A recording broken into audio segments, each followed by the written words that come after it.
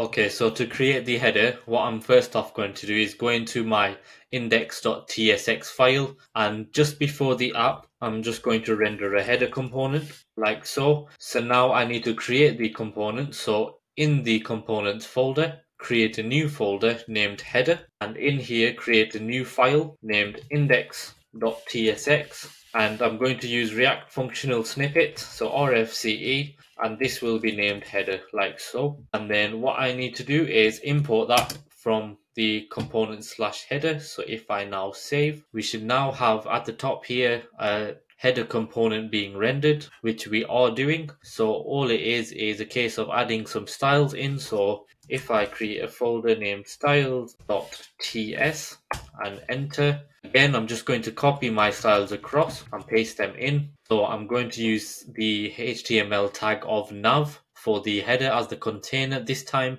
We are also going to have a logo container, which is the small dog image that we are getting from this header here on the dog API. So the way to get that image is if you just right click and then copy the image address, which I already have anyway. So going back into the index.tsx, in my return block, I'm just going to return the JSX that I have already created, like so. So I'm importing the container from the relevant styles file, so in the same directory. The logo container, which is a div and has an image contained within it. So the source is the same source that we've copied across. And then I'm just going to name this Imran's dog app, like so. And then just finally, we're going to have a title on the right of it. So the container will have a display flex pointing into a row, and then it will align items as centrally. So now if I save, we should now have the header component being rendered like we see on the app there. So I don't need to declare any type for this because we are not receiving any props within the header. It's just a simple component rendering some UI out.